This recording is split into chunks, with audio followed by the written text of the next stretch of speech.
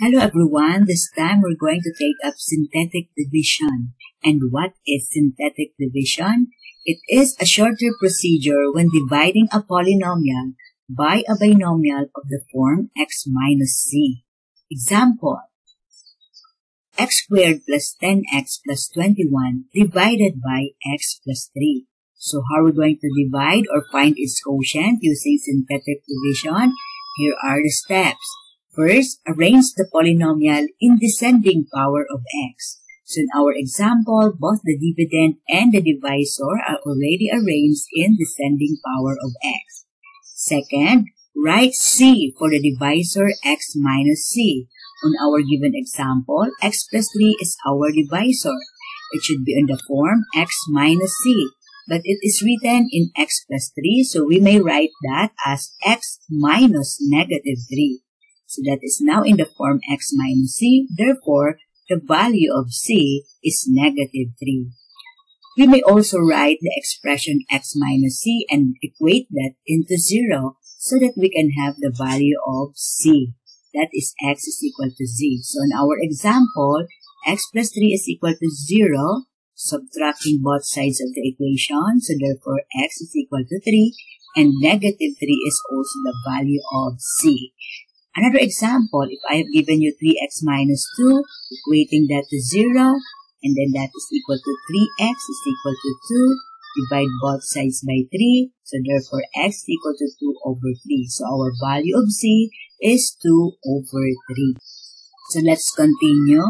So the value of c is negative 3. So we may write it this way, and then to the right of value of c, we're going to write the coefficients of the dividend. Our dividend is x squared plus 10x plus 21, and the coefficients are 1, 10, and 21. Next step, write the leading coefficients of the dividend on the bottom row. Our leading coefficient is 1, so we're going to write that on the bottom row. Next step, multiply c on the value written on the bottom row, and then write the product in the next column in the second row. So we were going to multiply negative 3 times 1 or 1 times negative 3, and we're going to place the product on the next column.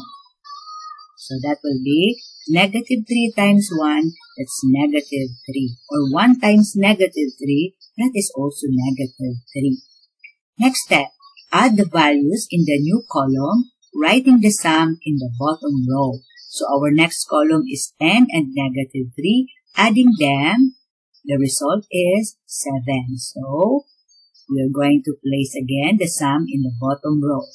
Next, repeat the series of multiplication and addition until all columns are filled in. So we're going to go back with the first process. We're going to multiply c and the number in the bottom row. So negative 3 times 7 or 7 times negative 3. The result is negative 21 and the product will be placed on the next column. And then add 21 plus negative 21. The result is 0. Next, use the numbers in the last row to write the quotient plus the remainder above the divisor. The degree of the first term of the quotient is 1 less than the degree of the first term of the dividend. So the degree of our dividend is 2, therefore the quotient is x plus 7. And then the final value in this row is the remainder. So the remainder is 0. Let us have another example. Divide 4x cubed plus 5x minus 12 by 2x minus 1. So again, we're going to arrange the polynomial in descending power of x. In our given example, it is already arranged in descending power of x. And then, write c for the divisor x minus c. So our given divisor is 2x minus 1, so that we can be able to solve for c. Let's equate 2x minus 1 is equal to 0. Then that is 2x is equal to 1. And then x is equal to 1/2. So that is our value of c. Then, to the right, write the coefficients of the dividend. Our dividend is 4x cubed plus 5x minus 12. So therefore, we're going to write only the coefficient. And if you're going to observe, I have added here 0 because there is a missing term which has the power of 2. So we're going to write the coefficients of that missing term as 0.